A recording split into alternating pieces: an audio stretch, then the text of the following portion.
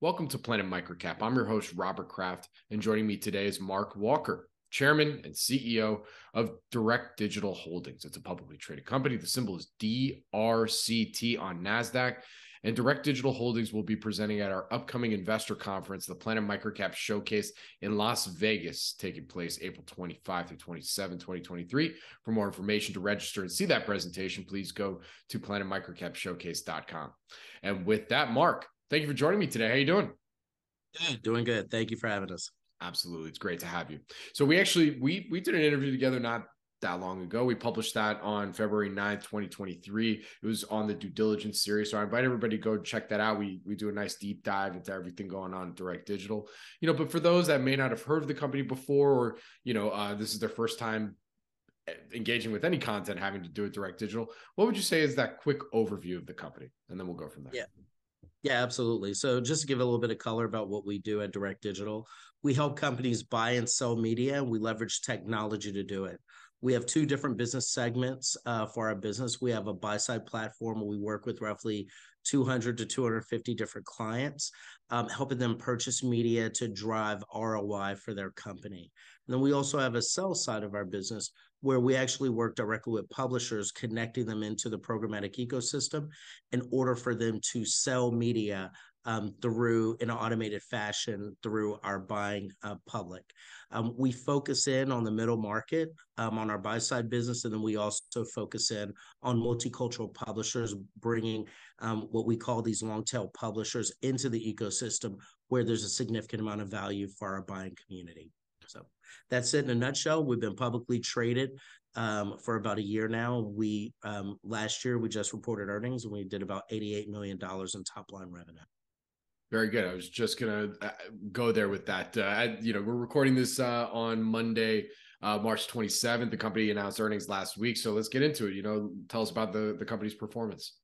Yeah, we actually had a stellar year. We grew at roughly about 130% year over year. We're a profitable company with about a 11% EBITDA margin, delivered about $9 million in EBITDA on top of $88 million in top line revenue.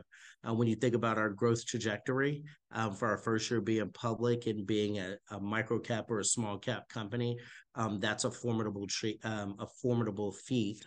for the 70 employees that we have working for us. So very excited about the performance, very excited about the growth, and really looking forward to 2023 to continue the momentum.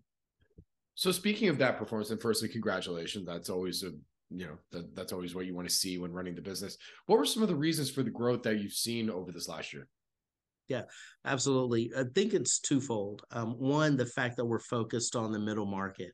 And when we think of middle market, we're thinking of companies that are between your 5 to 500 million in top line revenue that are in your tier 2, tier 3 media markets. That's one piece for specifically for our buy side. What we have found is those local and regional advertisers were a little bit late to the game in making that transition into digital media. And the catalyst for them doing it was really COVID. Once COVID occurred, a lot of them saw the need to be digital first for their sales functions, and we're the beneficiaries of that. In addition to that, what they've also noticed is their broadcast TV dollars and traditional media just isn't as effective as it used to be. And so now they're moving more into the business that we're in and helping people purchase in open CPM marketplaces. That's been one growth catalyst for us. The second growth catalyst is really around our sell side business, with 40% of the United States being multicultural, and the fact that we have the largest aggregation of multicultural publishers impressions that are available. You're starting to see more and more advertisers realize that for growth, they have to reach those audiences in those marketplaces. So for our sell side business, that has been the big catalyst for us, and we're seeing a positive momentum going forward in that direction. Perfect segue. Speaking of catalysts, from what you can tell us, what are some of the company's value catalysts now looking ahead to 2023? Yeah, for 2023, our big catalyst that we're looking for growth is to maintain our maintain profitability. We've worked diligently to be, when we were private, we were profitable, and being public, We want to maintain that same level of profitability is number one. Number two for us is to maintain the same level of growth trajectory that we have actually put out in the marketplace.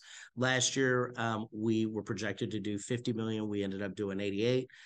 This year, we projected and gave guidance that we would be somewhere between 118 to 122 million in top line revenue, maintaining a healthy growth of about 30% growth rate, 30 to 38% growth rate.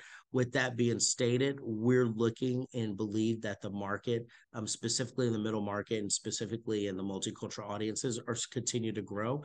And so we're still pushing the pedal down to reaching those audiences by increasing our sales strategy, increasing our growth with our sales functions so that we can fuel the same growth and maintain the level of profitability that we've been able to experience in the past.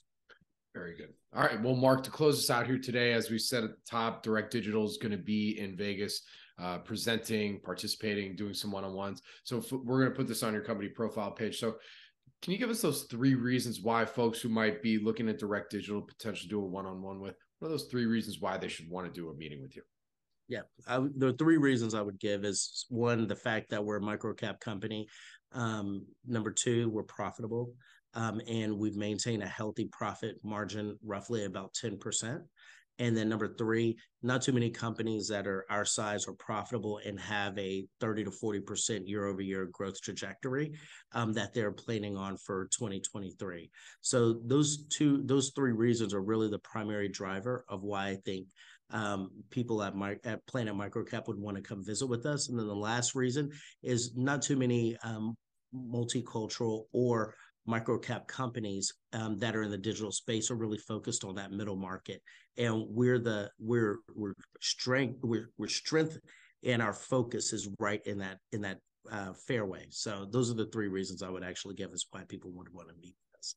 Very good. Well, Mark, with that, where can our audience go and find more information on Direct Digital Holdings?